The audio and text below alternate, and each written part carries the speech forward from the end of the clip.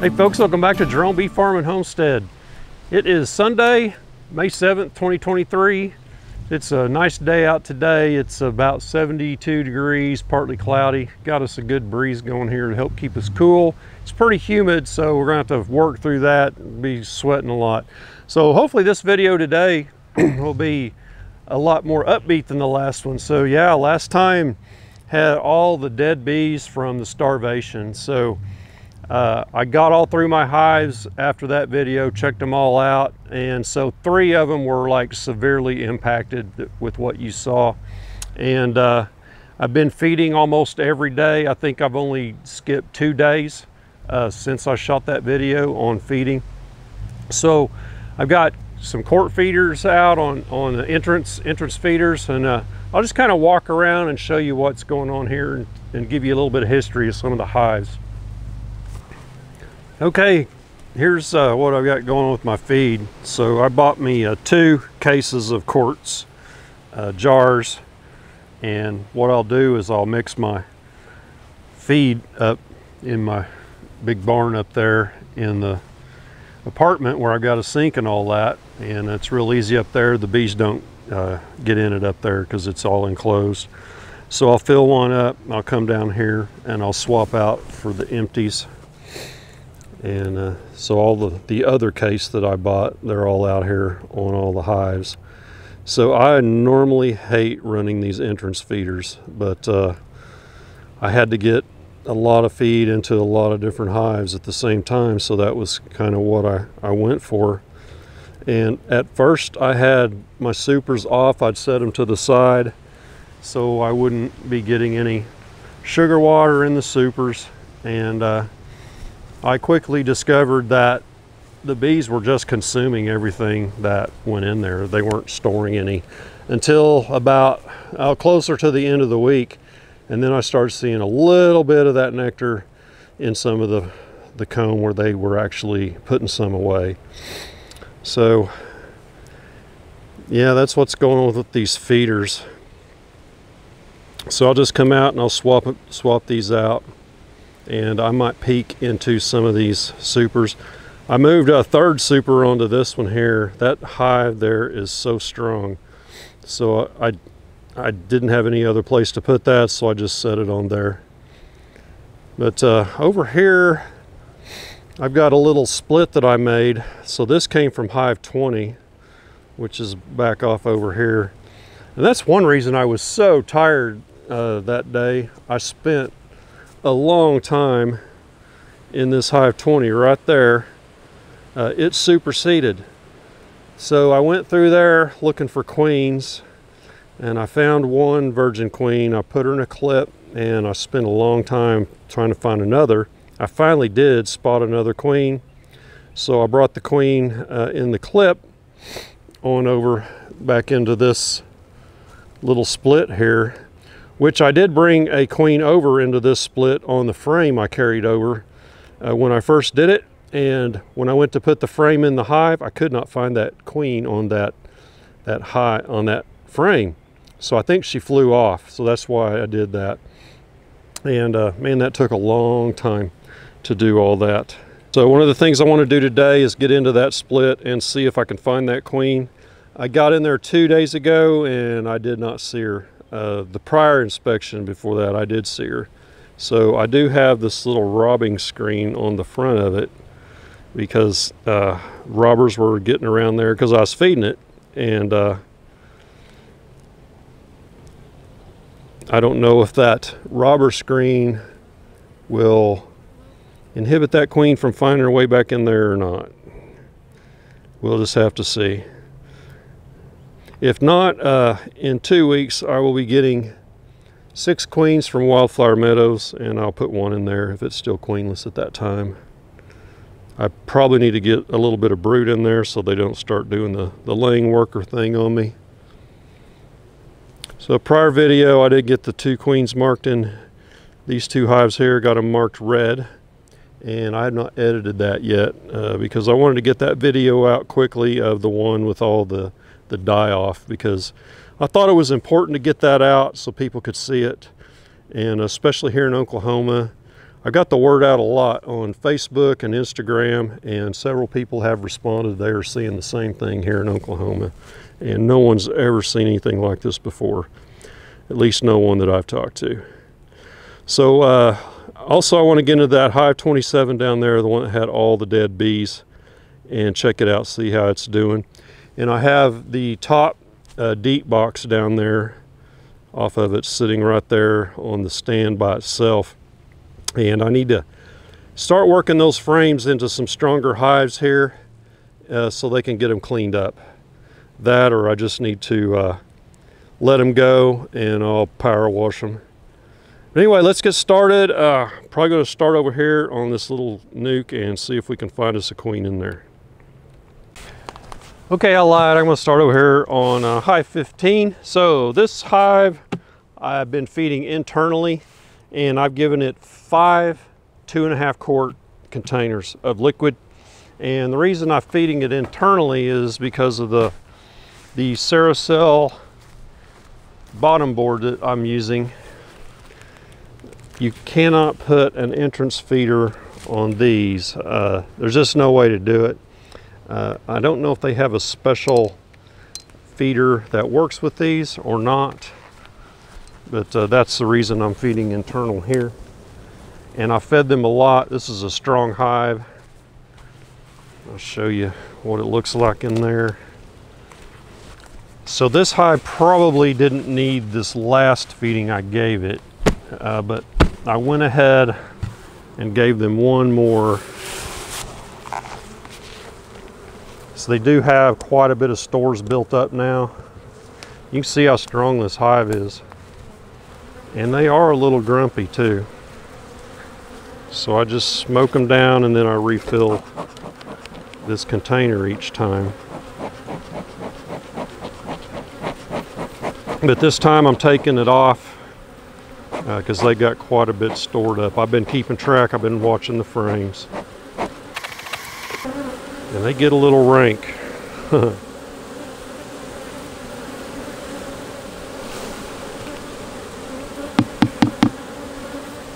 So you see I put the 2 sticks down there to keep the feeder up off of the frame so they can get all the way around it. And it's just a little tub, holds 2 liters or 2 quarts. I thought it was 2.5. It's 2 quarts, and I put a bunch of little holes in the lid there. So when you flip these over, be sure you hang on to that lid because it doesn't seal real tight. We'll peek in here real quick just to double check. Make sure they've got some good stores in here.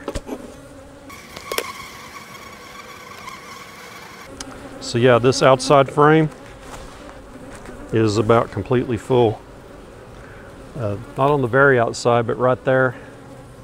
So that wasn't even full before. So I know they've got it filled up pretty good in here. What you don't want to do is keep feeding them like this. They'll start backfilling where the queen needs to lay. They'll start putting this nectar in there and she don't have any place to lay. So that's kind of like a honey bound situation that you created artificially. And that's not good for anybody. Get the queen excluder on there. Had to go hunt this down. With all the mayhem, moving things around, got a little unorganized and it wasn't here by the hive. The one that was here probably wound up going somewhere else. Okay. Queens, stay out of my supers. So these are fully drawn, stored away over winter, and they're ready to go the next season. Saves the bees having to build the comb. It's good looking, nice clean comb. Never had brood in it. If you get brood into your honey supers and you store it away, those frames that have had brood in them, the wax moth and wax moth larvae really like to get in there and eat those up. So that's another reason, a good reason to run an excluder and keep queens out of your supers. If you put on an empty super like this all these nice empty frames, and then you got a strong hive, that queen's going to come up here and start laying. I guarantee you she will do that. And when you're wanting to harvest honey, that's not a good thing.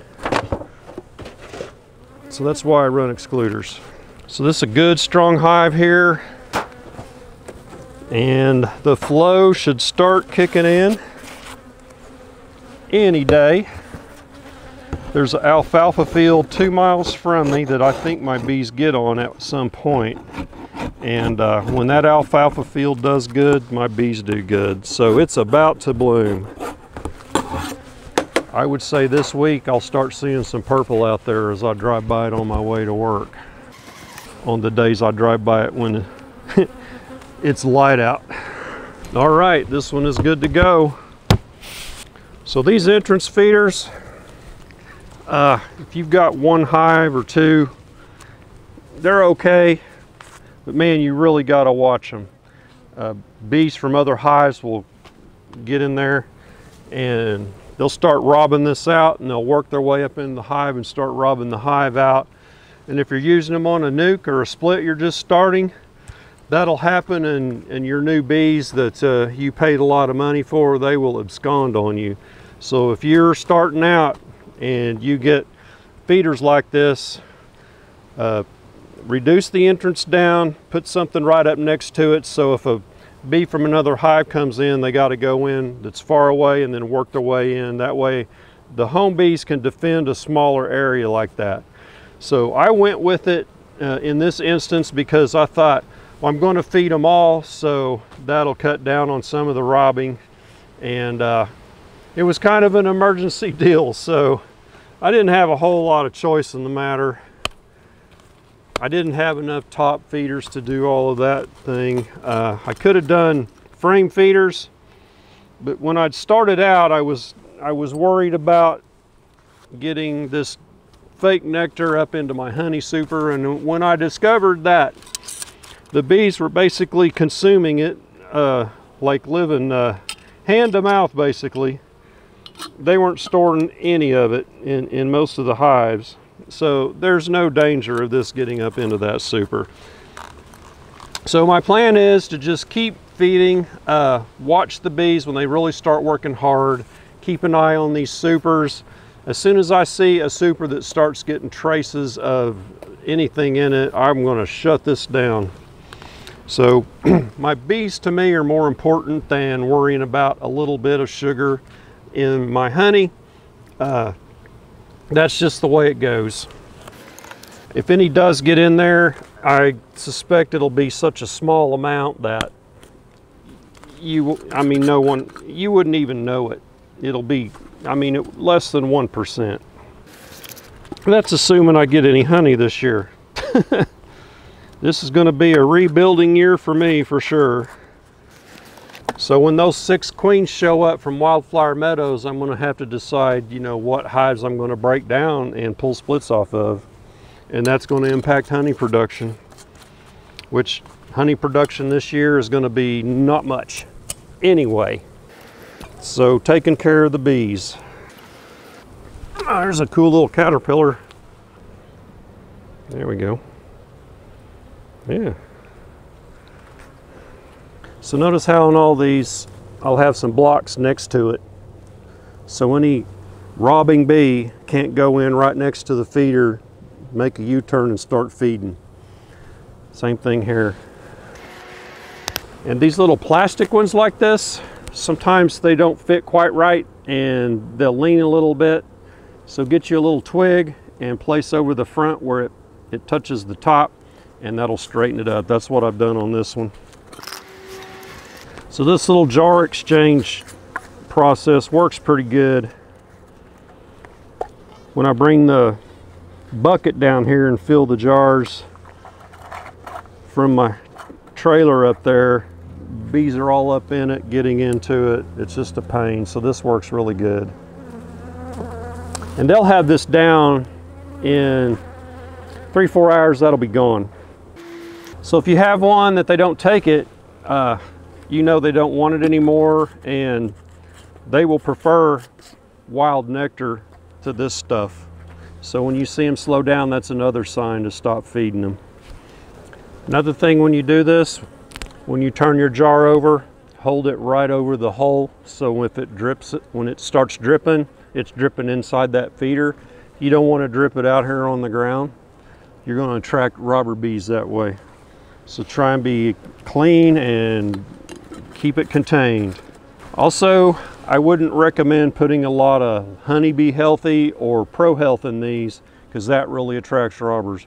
I put just a little bit in there, and if I was just feeding one hive, I wouldn't put any in it at all. I would just feed that hive straight, pure sugar water, and no feeding stimulant or health stimulant. So you really got to watch that stuff. This time of year, boy, it will cause a feeding frenzy. This hive is not really a hive. I'm just storing some frames there. I really need to get them onto a hive because it's not long till the wax moths will be flying, and they will infest that and eat it up. With losing all the hives that I have this year, I've got an abundance of boxes with frames. It's a problem I haven't had. Always something new. Another thing on these entrance feeders, I just saw something made me think of it, is if you have carpenter ants or any kind of ants, this attracts ants. So just beware of that. Putting these on a weak hive is dangerous. You want to feed a weak hive inside if possible, like I did that big hive number 15 there. So that's hive 99, formerly known as 13, which it's doing good this year. The curse may be gone if we can just get a nectar flow. So I've got a robber screen on this one here. Remember, this was our tiny swarm from the very beginning of the year. It's got a real nice queen in there, and I was feeding it internally, and the robber bees were getting after it. So I put this robber screen on here, and they can only come and go out this little top entrance.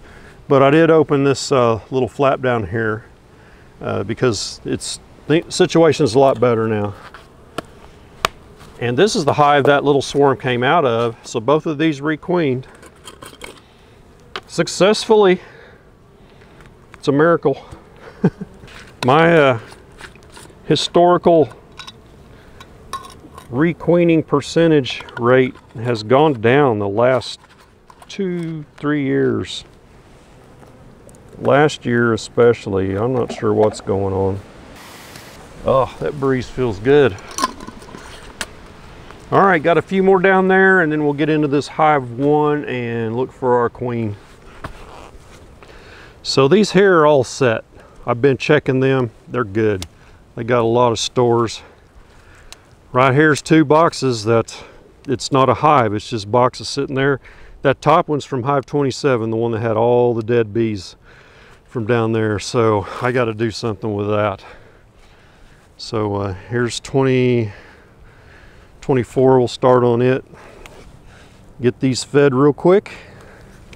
Yeah, I can smell that box there. It's got dead bees in there, dead brood. It stinks. Need to take care of that. That or it's my bee suit.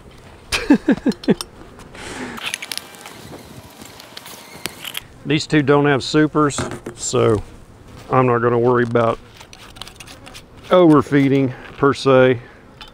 See how I hold this over the feeder while it's dripping? So you don't drip any around.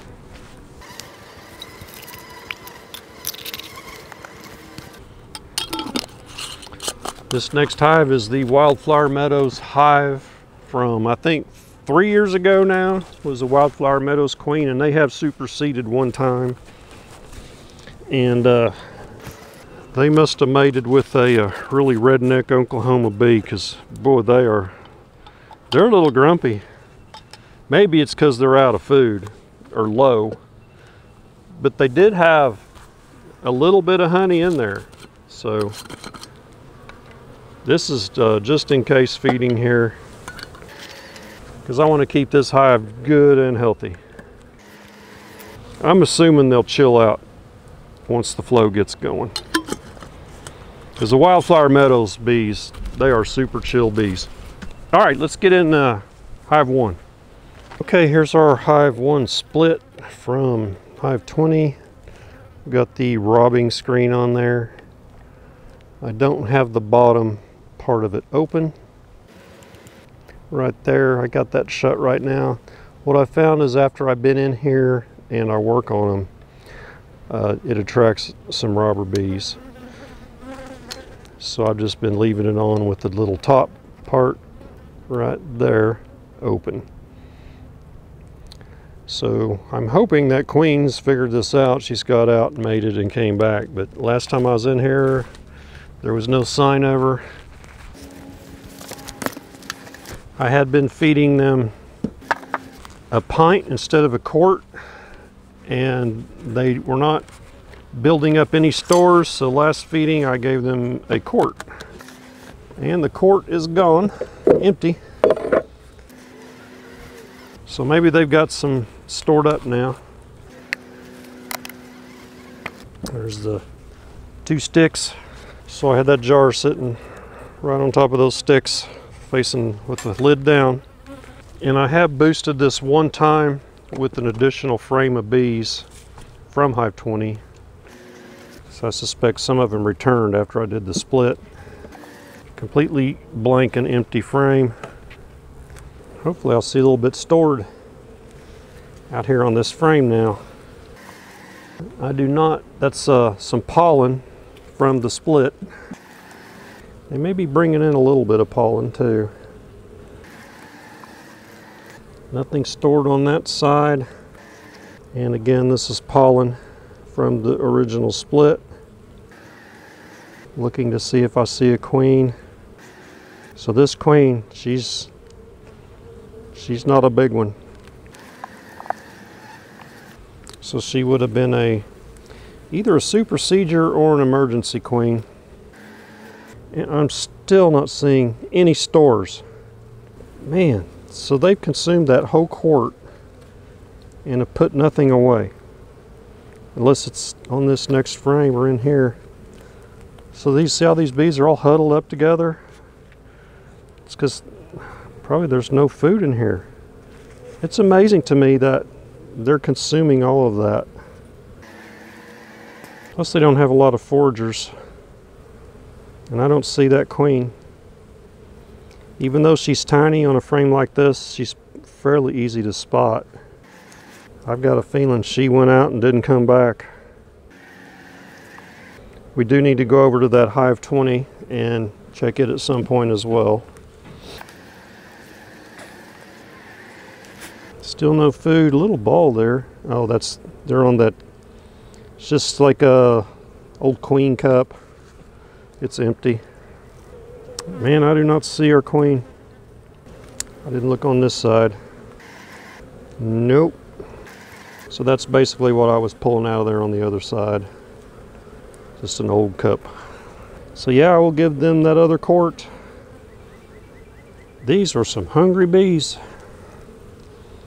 So I've given them 2 or 3 pints, 1 quart, and there is no stores whatsoever in there. So they're consuming it or it's getting robbed. And I don't think it's getting robbed with that robbing screen on there.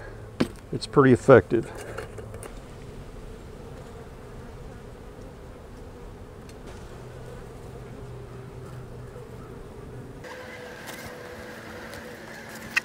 And on my top notch, I've got it blocked off so no bees can come in through there and get to it. Yeah, so that's how it's going this year at the Jerome Bee Farm. 1 step forward, 5 steps back. So man, it's a tough year. Gosh, lost 1/3 of my hives, and then now this drought starvation thing. But we did have 2 good mated queens there, and that's a good thing. If this doesn't work out here, which it looks like it doesn't, in 2 weeks, I'll have my Wildflower Meadows queens, and I'll use this as one of those for one of those queens, and I will need to get probably in a week or so, put a frame of capped brood in here so none of these workers start doing the laying worker thing, and that would ruin this comb, and we don't want that. So, and it's hard to get stopped once it starts. So after so many days with no queen, no brood pheromones, a worker bee, some of them will start laying eggs, and it's hard to get that stopped. Laying workers is what that's called, so we don't want that. So I'll end it here. Put any comments down below. Appreciate you all sticking around and watching the bee videos, and I'll be making more, so give me a thumbs up and we'll catch you on the next one. Y'all take care.